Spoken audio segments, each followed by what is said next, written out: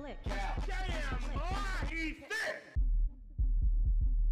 Hey everyone, Thordan Smash here, and man, do we have a lot of new information about the upcoming Legend Altar. Along with that, we also know some new stuff about the upcoming Legend Artemis and Lifeline Reborn, and even some stuff about the district map, and we're going to go over all of that in today's video. We're also going to go ahead and give out some of the collection event skins to help you guys get the Cobalt Heirloom as the collection event reward. And also, fun little topic, if you guys haven't been paying attention, the giveaway winner is always announced at the end of the video, and also, you can get your comment picked from any video in the history of my channel, meaning the more that you comment on past videos, new videos, on everyday videos, your chances of winning increase. It's not just one comment per the video. You can go on shorts, regular videos, or anything throughout the history. So leave as many comments as you can because it means it's more likely I'm going to see it and you'll be a giveaway winner. But without further ado, let's jump into today's topic. So yesterday, Oz went ahead and leaked the brand new Legend Altar, and you can see her in her glory here. She looks pretty awesome. She's got a jumpsuit, very green stylish hair as we knew earlier from another leak. Along with that, she seems to have some kind of mechanical tail. Now her abilities are where it gets pretty interesting. Her passive is called Gift from the Rift, and she can remotely interact with the death box to claim one item, cannot be armor. Her tactical is called Void Passage, and it creates a portal passageway through a surface. We knew about this because it was from Cave, who was one of the original League legends. Also, it is the same ability that Ashe originally had, and so did Revenant when they were originally playtesting it. And the ultimate is called the Void Nexus, where you create a regroup point that all allies can remotely interact with to open a phase tunnel back to that location. Overall, her kit seems pretty interesting. She's basically a combination between Wraith and also Ashe, and there was a huge theory that Altar, when it was first shown on the screen, because the abilities show Seen from the Void, the character's name is Altar, that this was going to actually be an alternate version of Wraith. And while that very well still could be the case, we don't have any confirmation on the lore of the character. When looking at the Legend design, it definitely seems like this is actually a little bit more based on Margot from the Catalyst stories from the Outland. The hair is almost identical, although a different color, and just the facial structure and lipstick remind me a ton of it. We've actually seen the alternate version of Wraith. It's almost an identical copy.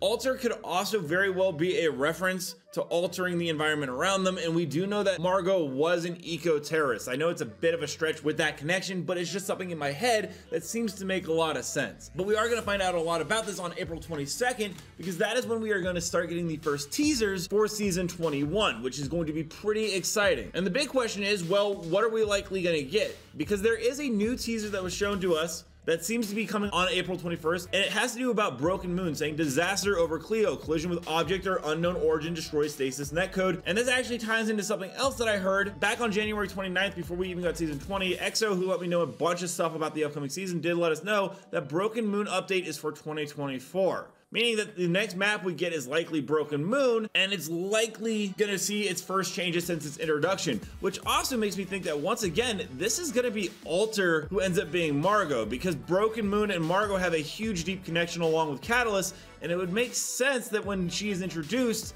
there's a brand new version of the map coming in, because as we know, Districts is planned and in the works, but it's not exactly ready yet. There was one teaser put out by Hypermist like 2 seasons ago, yet we haven't seen it in game whatsoever. We just know that the Electro District are to evacuate immediately. Along with that, there was a Reddit user who said the new map won't go live until Season 22, which confirms other things that I have heard. So it seems like we're gonna be waiting a little bit longer for District, even though it is still in the files with images like this. We do know it's the Suatomo area, and it's even called Eastern District View. Just unfortunately does not look like it's quite ready to come in yet, but we did get some other information with all this stuff coming out in the files. One is the fact that there is another placeholder file for a legend named Artemis, which is in the Greek religion, the goddess of wild animals, but they're also known for being bow related, which could mean that when this character releases, we finally get the scorpion and the bow returning out of the care package. It's just a theory, but we don't know 100%. They were listed in the upcoming legends along with Gibraltar V1, Tinkerer, Flux, Lifeline Reborn, and Artemis right there.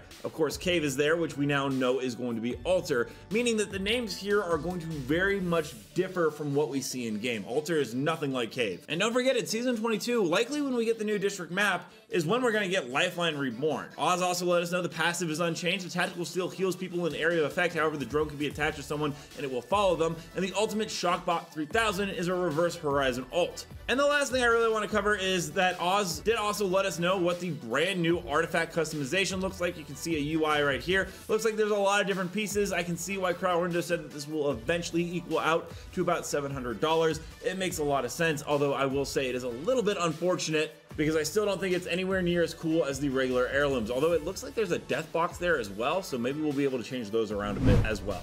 Let me know down below, what are your guys' thoughts on Altar coming into the future of the game? What are your thoughts on Lifeline Reborn? Along with that, what do you guys think about the future of Apex Legends and what it's going to do with upcoming maps? And also don't forget to check out this channel right here where I cover information on Helldivers 2, Finals, and so many other games. And until next time, Legends, keep slaying in the Outlands, and I'll see you out there.